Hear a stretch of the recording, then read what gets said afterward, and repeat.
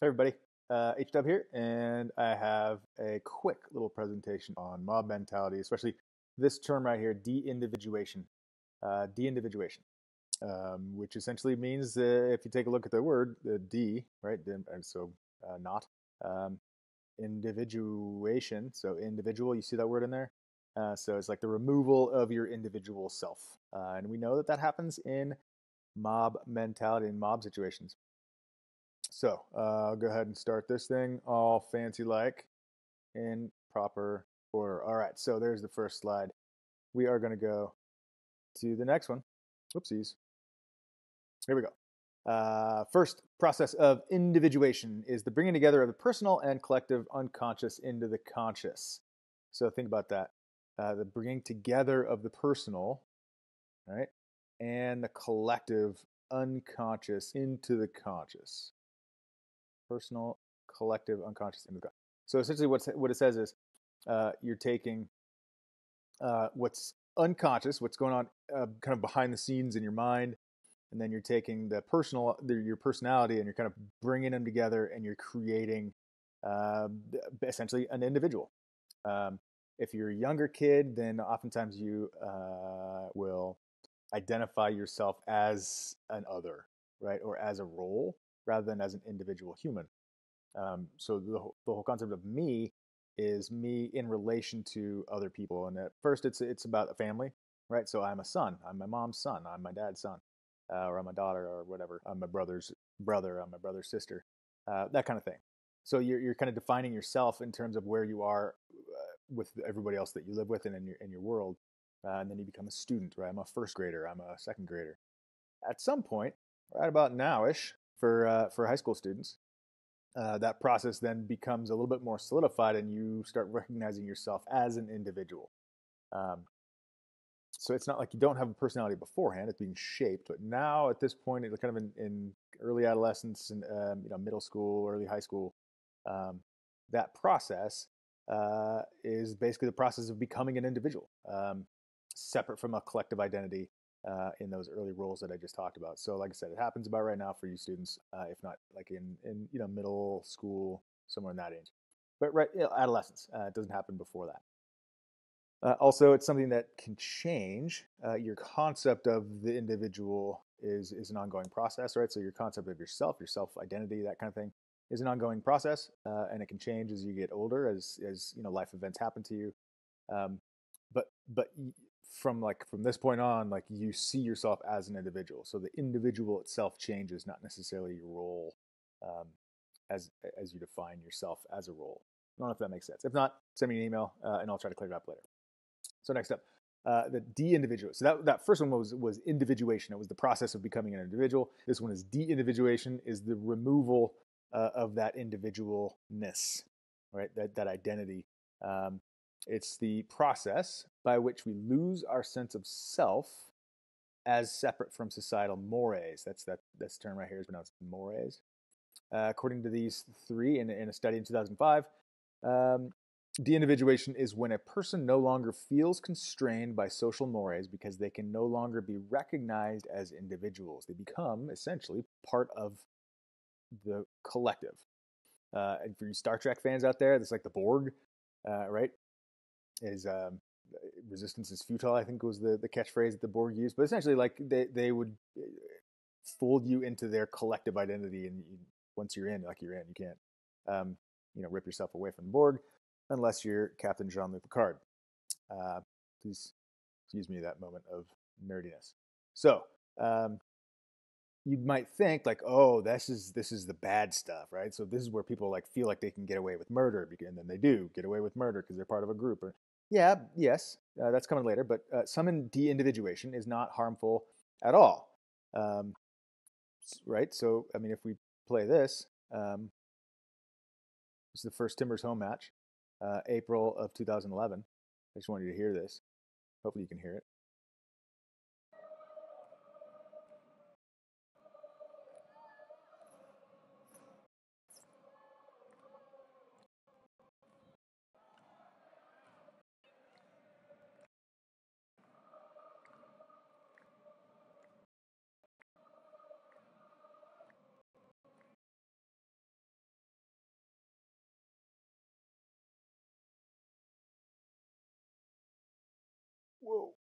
Whoops.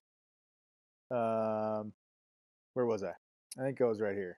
Here we go. All right. So yeah, like I said, this was, as I wrote here, one of the most memorable experiences of my life. Honest to God, um, it was absolutely electric. Um, but what I wanted to show you, the reason I showed you this particular clip is because there's a whole stadium, essentially, of humans all doing the same thing. Now, I don't normally, you guys, anybody who knows me well enough knows this, I don't normally go around yelling and screaming and clapping my hands. It just doesn't happen, right? I'm not a very effusive person emotionally. You get me in that stadium though, and I act like a crazy person because everybody else is acting like a crazy person. I'm screaming at the top of my lungs just like everybody else. I'm singing the songs. I'm clapping along with everybody else. I'm hurling um, not niceties at opposing players and refs when they do bad things. I've changed, but again, it's not. I'm not doing anything illegal. I'm not doing anything terrible. I'm not, undercutting my morals or anything like that. It's just I just acted differently in this group because everyone else is acting differently. Here's another one. I might is it? Oh, it's unavailable. Darn it. Anyway, this was one from 2013. I have another one just because it's gratuitous and I can't not play it. Here's this one from just last year, and you can see. I don't know if you can tell, but the stadium's huge. And you can't really tell in the audio, but it's a lot louder too.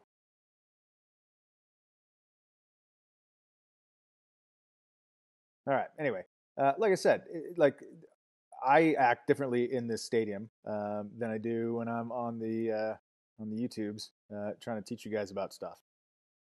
What does that mean? That means that I've lost a little bit of my individuality in this collective fan base that's cheering mightily for the Portland Timbers Football Club because that's the team you cheer for. When I root for the Timbers. Sorry, I had to get that out of the way. All right. Uh, some of you might know this also.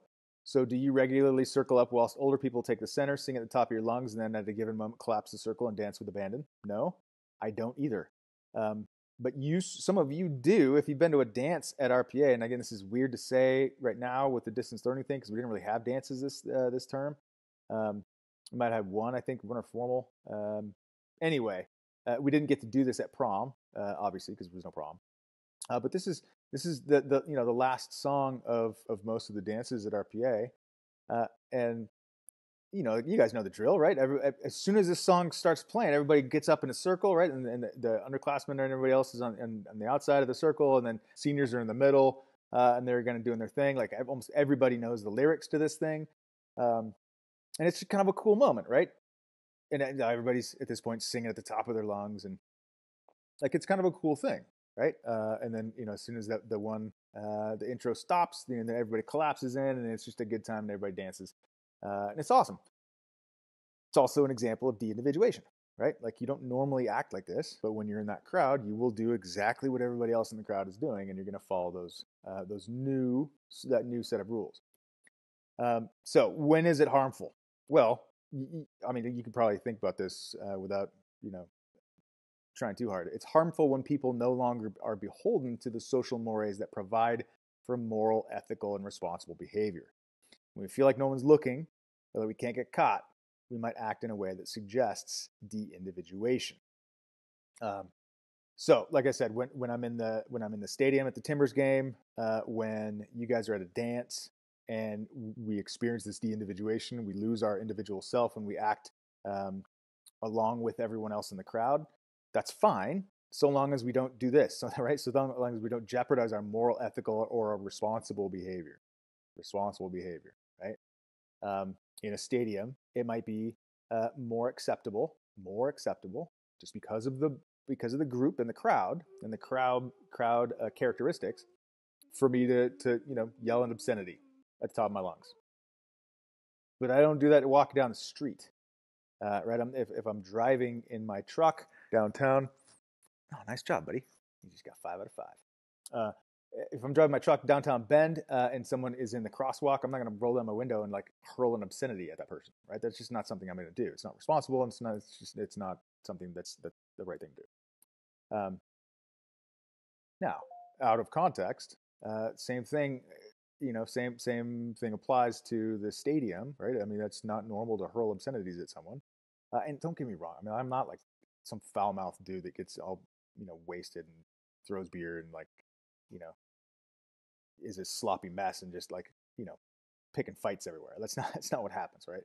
Some of those chants that you heard have swear words embedded in them, and so when you sing them at the other team, then you're hurling an obscenity that way. It's not like I'm again some hooligan from 1980s Liverpool FC fan base.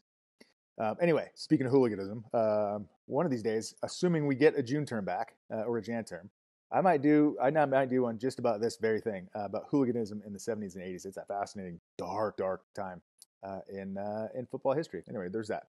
So when does it look bad? When is de-individuation bad? When we lose these moral, ethical, and responsible behavior, right? Okay. Here's something that I want you guys to do, and at some point I'll just ask you to pause the video and do the thing, and then click play when you're ready to get going again. But here's a question that I would ask in class if we were sitting in class. If you could do anything humanly possible with complete assurance that you would not be detected or held responsible, what would you do? 10 things. I usually ask students for 10 things that they would do if you could do anything humanly possible, right? So it's not like I'm going to disappear and then reappear on the other side of the world like that. No, you have to be able to do it right now as a human being. But if you could do it as a human being, according to the time-space continuum and physics, what would you do if you had complete assurance that you would not be detected or held responsible? What would you do? Take a couple minutes, jot down your answers on a scrap of paper, or just think about them for a couple minutes, and then when you're ready, click play again on this video, and you'll see kind of what the results were on this particular study, because this actually was done in a psychological study. All right, so hit pause, think about it for a second. If you could do anything humanly possible, knowing that you wouldn't be detected or held responsible, what would you do? Okay, hit pause, and I'll talk to you on the other side. Okay, here are the results. One psychology professor evaluated data from 10 college psychology classes. That's 10 college psych classes, introductory and social psych, as well as 3 classes of students incarcerated in maximum security prisons. So like these are bad guys, right? Like they're in a maximum security prison. They're not the county lockup because they had a bad night. They're not like at some club fed because they're for some white collar blah blah blah or anyway. These are like they're in a maximum security prison, so that should tell you something about their socialization. Let's just put it that way. Not saying that all criminals are bad, right? Not saying that they're all guilty, even by extension. What I'm saying is that these students in the incarcerated maximum security prison represent a different socialization group than the college psych classes. You would assume that someone in a college psych class is different sort of person than someone who's been incarcerated in a maximum security prison. Okay, let's just be honest about that. Again, I'm not throwing judgment. I'm just saying 2 different groups, right? Okay. Out of that sample size, 10 college classes and 3 classes of prisoners, out of both, right, across both, 36% of the responses of both groups were antisocial. So about a third, just over a third of the responses were antisocial, meaning that they are essentially they're done to hurt someone else or someone else that you get the benefit at someone else's expense, kind of a thing, right? Antisocial. 19% of those were non-normative, simply things that were not the normal way to do it, but they weren't necessarily harmful or anti-social. They didn't fall, quite to that level.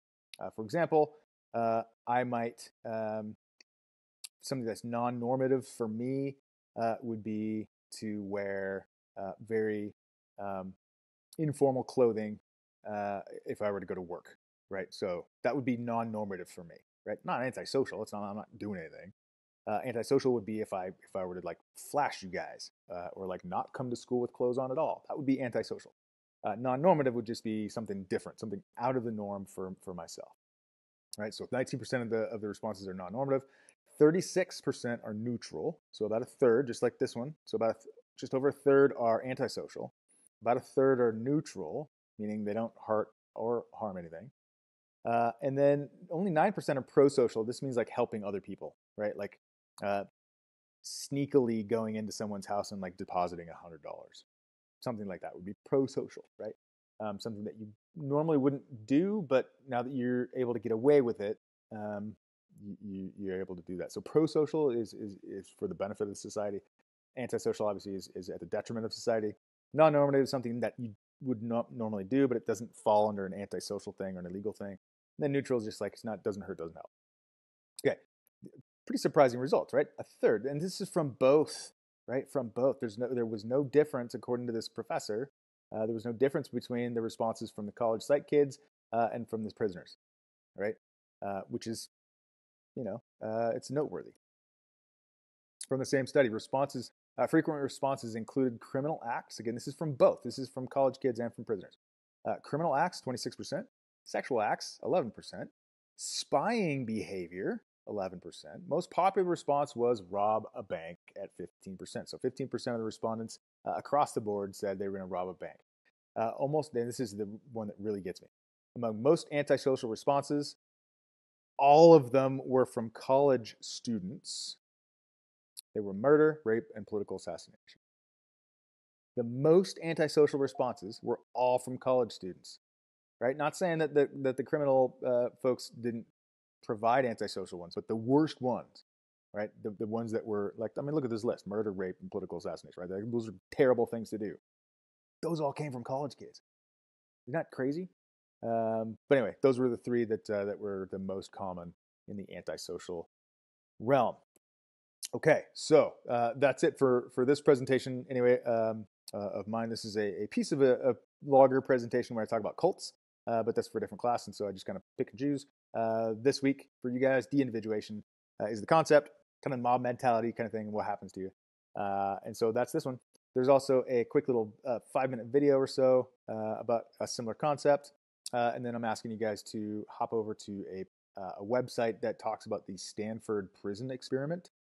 With Zimbardo, I think is his guy's name, the researcher guy. So click on that website and just like cruise around a little bit and click on some of the videos and just learn about it. Fascinating, very fascinating experiment and research topic. It gave us some pretty good insight into what happens in the human mind, but also it raises some red flags about ethical applications of psychological experiments. All right, everybody. That's it for this. Hope you guys enjoyed it. If not, I'd say leave a thumbs down, but I don't ever check the analytics, and plus nobody ever watches these anyway. So there's that. Have a great week.